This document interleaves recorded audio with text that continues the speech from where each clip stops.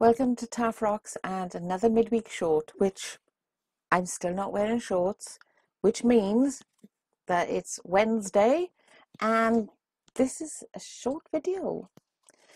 Today I'm going to show you what you can do with the ladybirds and bumblebees that you might have painted recently following our videos. But before I do, please take a moment to subscribe to our channel and click that little notification bell to get updates. Today I'm going to show you how to make a game of Tic Tac Toe using the ladybird rocks and the bumblebee rocks that we've had in previous videos.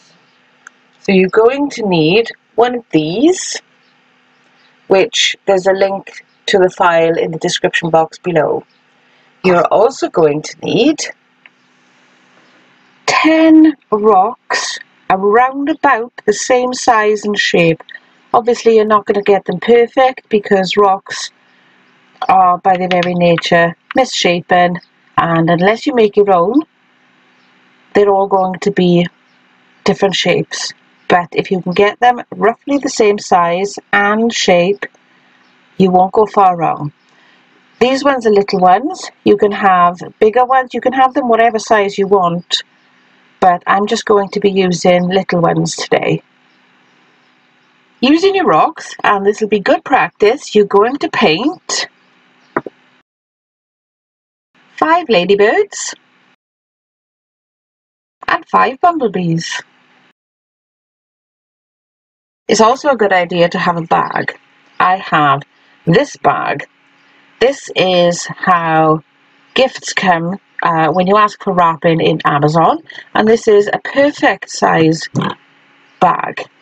I've also had created this out of an old pair of curtains. This was created by Eve.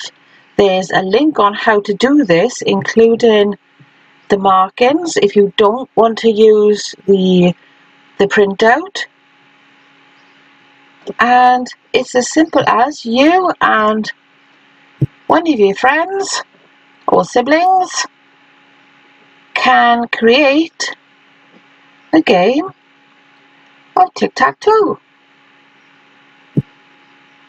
Full instructions are also on the printout that you have.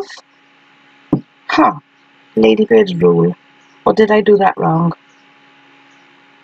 I hope you've enjoyed this week's midweek short. If you do happen to make this game, you can do ladybirds, you can do bumblebees, and then you can add different ones with flowers and leaves, daisies. If you don't have rocks, you can even use milk bottle tops. Get X amount of green ones and blue ones, or all the same colour, and just put an O on one set of 5 and an X on the other set of 5. You can use anything as long as you remember that you need 5 of each.